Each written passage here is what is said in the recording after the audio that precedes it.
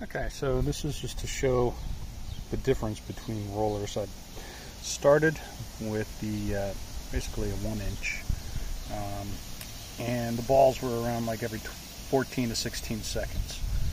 1.5 inch, 8 to 10 seconds.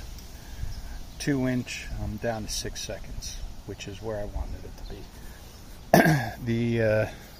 All of the other machines that are commercial are 5 or 6 seconds. So this gives plenty of time for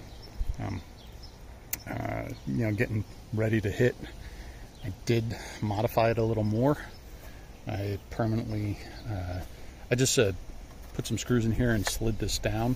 So if I need to service this, all I do is I just loosen the 2 set screws. The shaft slides out. This slides off. But this is really solid. There's no movement.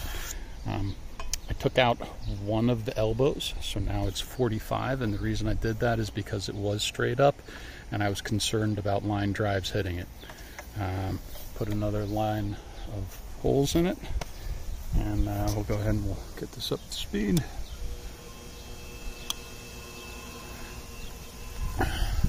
And it's also a lot easier to reach up and just load it. So hold 2, 4, 6, 8, 10, 12, 14, 16, 17, the top one sticking out there. Alright, so we will go ahead and we'll, I also like this with it on the top here rather than the side. And again, this is changes polarity every time you turn it on and off, so you just got to be aware which way it's spinning.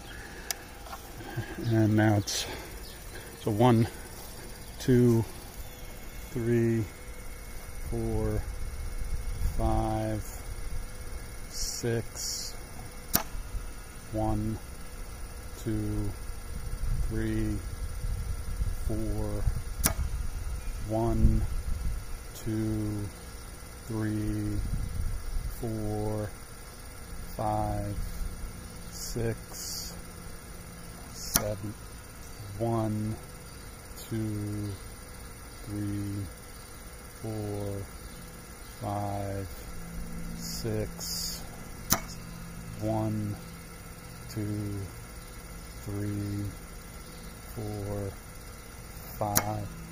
So it's right around 6. I'm not counting consistent, but it's pretty much on the money every time. And it'll go through 14 balls, or what, 16 if I have interest. So really happy with it. This is the final product, and my son and I are out here hitting today, and it was a lot of fun. So yeah, I'll post that part from Amazon and the messages in the comments below, along with the skewer.